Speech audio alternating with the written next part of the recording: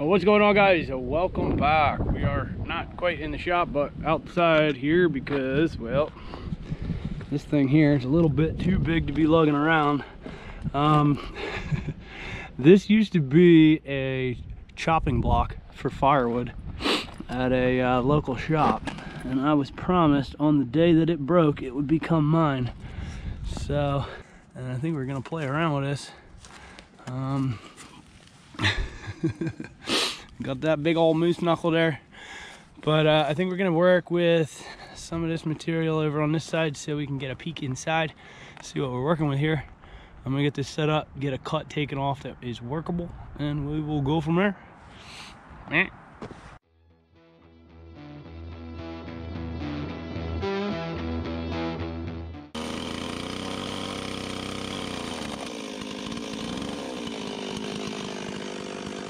We already found a nail.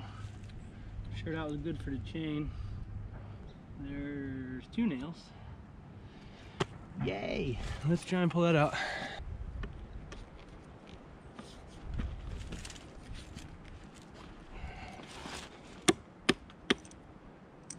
One.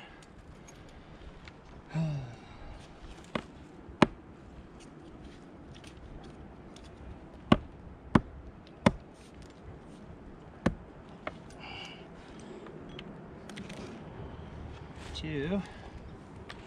Any more?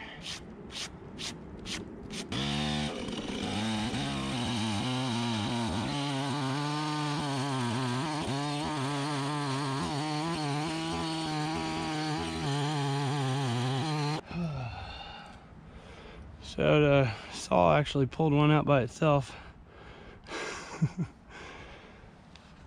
That chain's beat.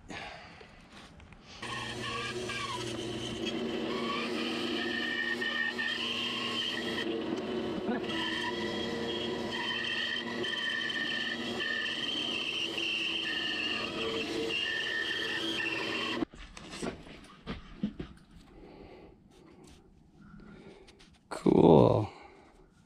Wish I would have known this thing was loaded with nails. So here's the 3rd, 4th. Lovely. Alright, well, so far chainsaw blade dunzo and bandsaw blade dunzo. Hope it's worth it.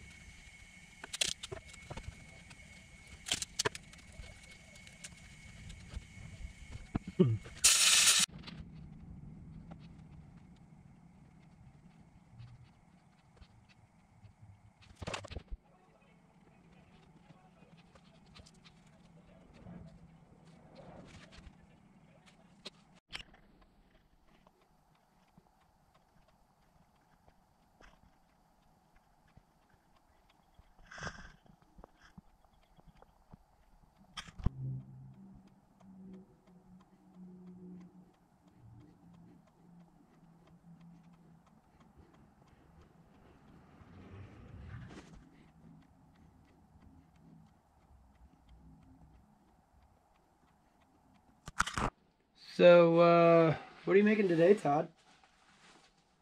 Oh, today? Well, today I'm making a mess. That's what I'm making today.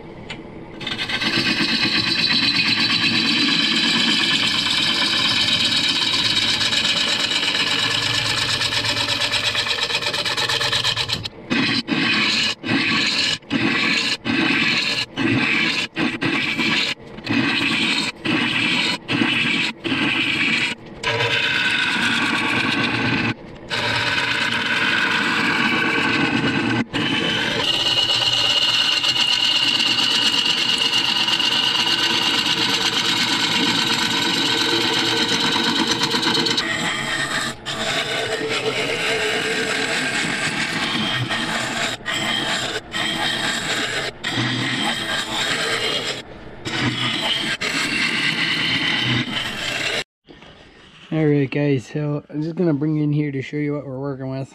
and I'll be the first to admit this one's been taking me for a ride here, but I'm starting to like what I see on the inside, which is kind of forcing me to think.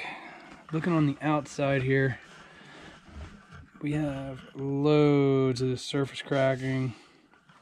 We got these nice chunks that we got to deal with, some punky areas, a couple more voids like in this little bit of burl figuring here. So I think what I'm gonna do, and I'm looking at my thickness here, only about, I'll stay out of the void. I don't know, we're only about a 1/4 inch wider on the bottom than in the wall. I think what I'm gonna do to get our wall thickness now is to take it from the outside here, try and eliminate some of this surface checking from where this thing got all beat up with the axe. It might help open up these cracks a little bit, help them develop a little bit more. And I think overall it'll just give us a nicer looking piece that is less likely to blow apart. As I was turning the inside out too, we started realizing some ring separation.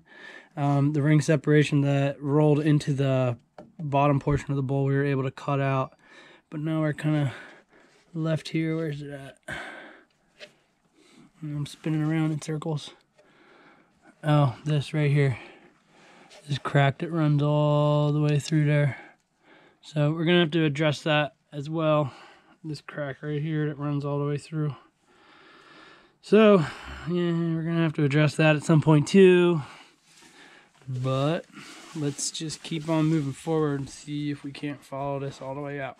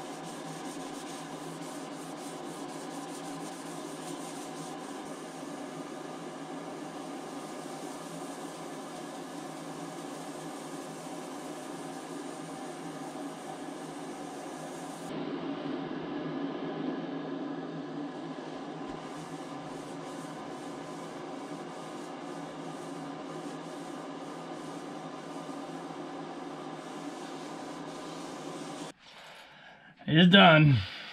Let's go check it out. Alright guys, well, here she is. I have a few choice words to explain how I feel about this project, but I don't think any of them will be appropriate for family content. Nah, this thing gave me a ride.